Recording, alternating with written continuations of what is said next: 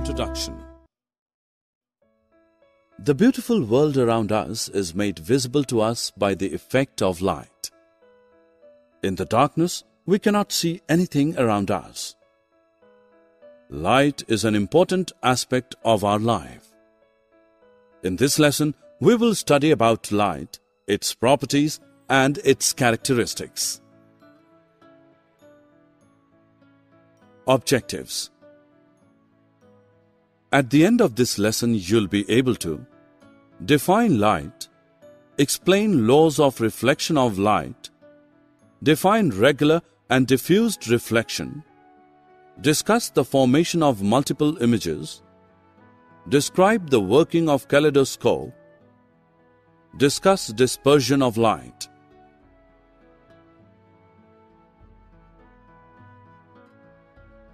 You look at different things. In this room, you can see the chair, table, and the beautiful vase on the table. Things are visible to us only when the light from the object enters our eyes. This occurs in two ways. Either the object itself emits light or it reflects the light falling on it from another light source. Hence, in complete darkness, due to the absence of light, we cannot see anything. Do you know that light is a form of energy just like sound, but still different from it? We know that sound cannot travel in vacuum. However, light can travel through a vacuum. That is how the light from the sun reaches our planet Earth.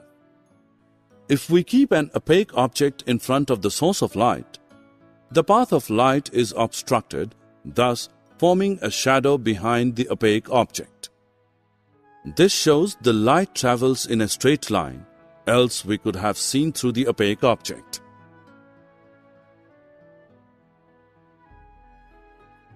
The light travels in a straight line.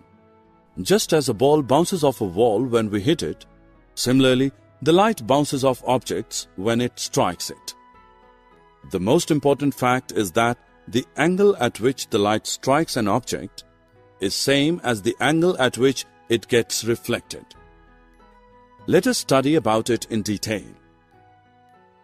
The reflection of light at a surface obeys the following two laws, which are called the laws of reflection.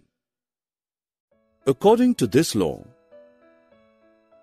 angle of incidence is always equal to the angle of reflection. That is, angle I is equal to angle R. The incident ray, the normal at the point of incidence, and the reflected ray all lie in the same plane.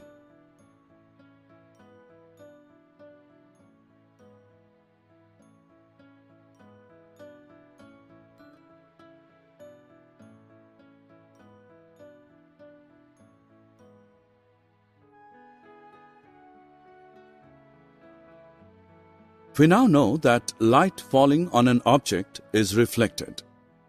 Reflection from a smooth surface like that of a mirror is called regular reflection. Reflection of light from the water surface and highly polished floors are also examples of regular reflections. Images are formed by the regular reflection of light. Diffused or irregular reflection takes place when a ray of light is incident on a surface such as wall or wood, which is not smooth or polished. An image is not formed in this case. In this case, the different portions of the surface reflect the incident light in different directions. The light sent to our eyes by most of the objects we see around us is due to the diffused reflection from their surfaces. One plane mirror gives one image of an object. Can you tell how many images we would obtain with two plane mirrors? Let us perform an activity to know the number of images formed using two plane mirrors. Take two plane mirrors. Set them at right angles to each other with their edges touching. Place a lighted candle in between the mirrors. How many images do you see? Strangely, we can see 3 images of the candle in 2 mirrors. This is how multiple images are formed in a mirror maze that we all enjoy going through. What is a kaleidoscope? It is a tube containing mirrors and pieces of colored glass and pebbles. As the viewer looks into one end, light entering the other end creates a colorful pattern due to the reflection of the mirrors when rotated. Let us perform an activity to make a kaleidoscope. Get 3 strips of plain mirrors and join them together to form a prism. Fix them in a circular cardboard tube. A cardboard disc should close one end of the tube. Pierce a hole in the center of this cardboard through which we can see. Paste a piece of transparent plastic sheet under the cardboard disc.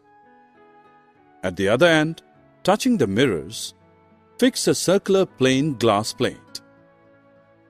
Place on this glass plate several small pieces of colored glass and close this end of the tube by a ground glass plate. Now look through the peephole in a well-lit area and rotate the kaleidoscope to view from the hole in the cardboard disc a variety of beautiful, colorful patterns in the tube.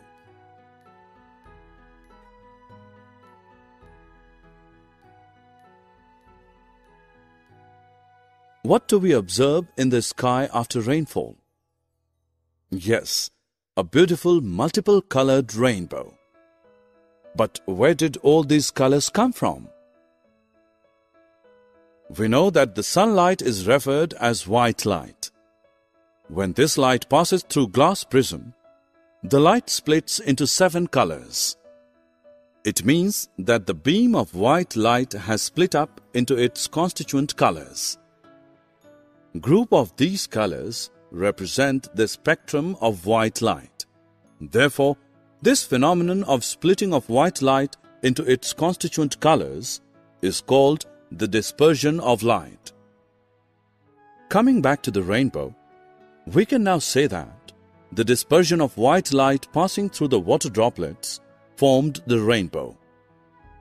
The colors can be seen in the following order: violet, indigo, blue, green, yellow, orange, and red or vigbio.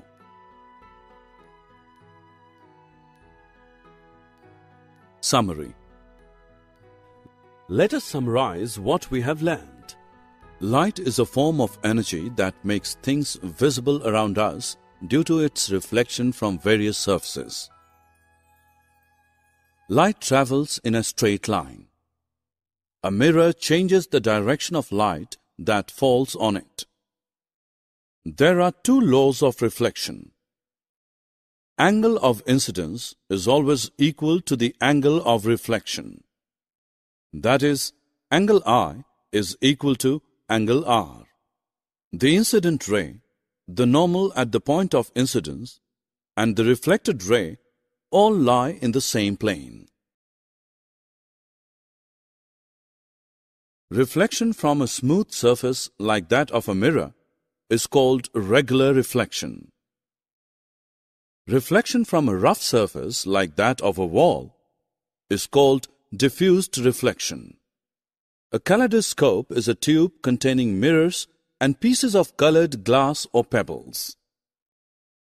As the viewer looks into one end, light entering the other end creates a colorful pattern due to the reflection of the mirrors when rotated. The splitting of white light into its constituent color is called dispersion of light.